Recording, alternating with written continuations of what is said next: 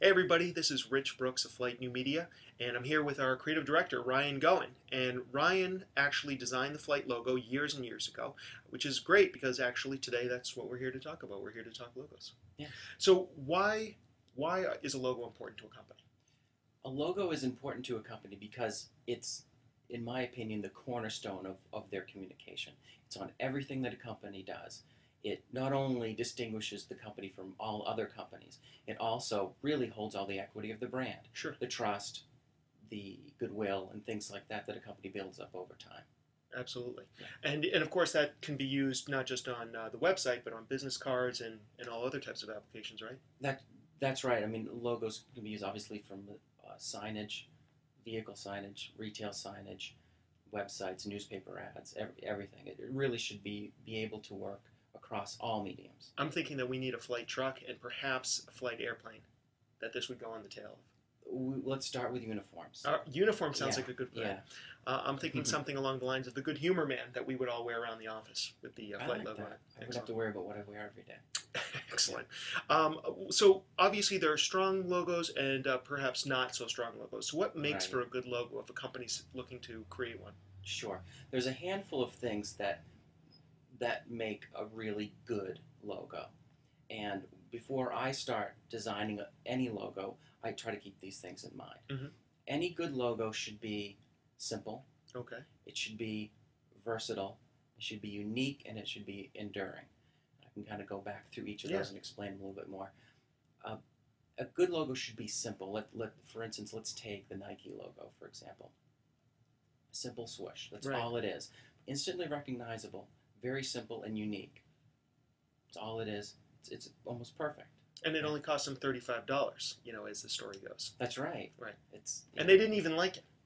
That doesn't happen every day, but it's No. a great example. Right. So not only should a good logo be simple, a good logo should be versatile. And what I mean by that is that it should be applicable to a variety of different mediums, from a small black and white newspaper ad Mm-hmm. to signage on the side of a building.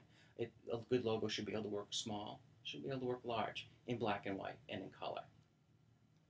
Also, a good logo should be unique. Something about it, obviously keeping it simple, but also it has to have something unique about it. For instance, the flight logo. You don't see the plane on a lot of different logos. No, not well. Now you do, because we saw a lot of people have copied Ryan's designs. But it's kind of like when you first came up with the flight logo and it had the two golden arches, and I'm like, I don't know. I kind of think I've seen this one before. This was take two. Right.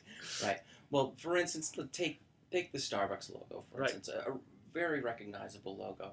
It's a very simple logo, but they use color, shape, and some imagery to give it something unique that sets it apart and makes it stand out. It's a beautiful logo, and it's not too complex.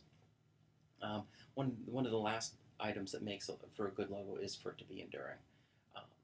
We want a logo to stand the test of time, if you will. We don't want to be changing our logo every couple of years. For instance, like the IBM logo has worked since the 40s. Right. It hasn't been changed. The color hasn't been changed. The makeup of it hasn't been changed, and it still works. When Paul Rand designed that logo back in the 40s or 50s, he wasn't subscribing to any trends or fads. It was just something that's worked back then, and it works today. Like a classic tuxedo. That's right. Yeah. Exactly. Yeah. Awesome. So those are the things to keep in mind just before you put pencil to paper and start designing a logo. Great. And if you do that, at the end, you'll have a good, strong logo. And I think that's important because a lot of people take a look at a logo and they're like, you're right, that's easy to do. I can do that. It's very simple. And what they don't realize is a very good, simple logo is the overlay of a very complex process. Exactly. We talk to a lot of people that say, I had my son design my logo. And you look at the logo and it looks like their son designed the logo. So it is, a lot of people kind of take the logo for granted, because logos are everywhere. We're bombarded with them every day. But it's such a simple thing, but underneath it all, it's quite complex to get something at the end of the process that's simple, beautiful, and enduring. Excellent. All right, Ryan, thanks a lot. You're welcome. Hopefully that was a lot of good information on how to build a great logo. And if you have any questions, feel free to reach out to us on our website at www.flight.biz. And we'll be talking more with Ryan later. Thanks. Thanks, Rich.